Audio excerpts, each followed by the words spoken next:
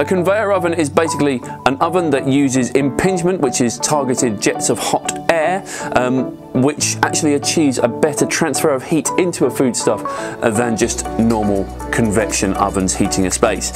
These conveyor ovens, you have a metal conveyor which goes through a cooking chamber which has impingement jets above and impingement jets below, so you get a consistent heat throughout the chamber. You can control all of these things. You can control the speed of the belt and the heat on the top and the bottom, and you can play around with those to get the best bake on whatever you are cooking.